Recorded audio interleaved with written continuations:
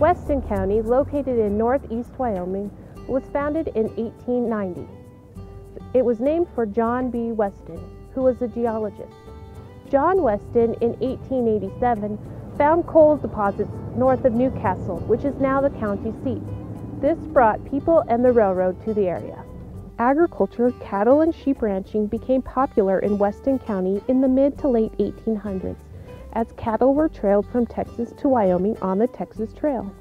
Because of a devastating winter and the difficulty to break into the cattle industry, many locals began raising sheep near Upton, and a town was founded where sheep and cowmen could get supplies. Today, Weston County ranks 20th in 23 Wyoming counties for livestock production.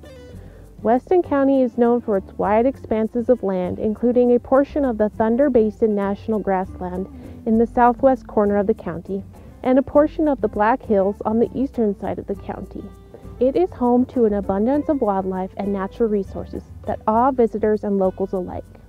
Early in this county's history, American Indians worked hard to preserve their way of life, and this area remained in tribal hands for longer than any part of the state.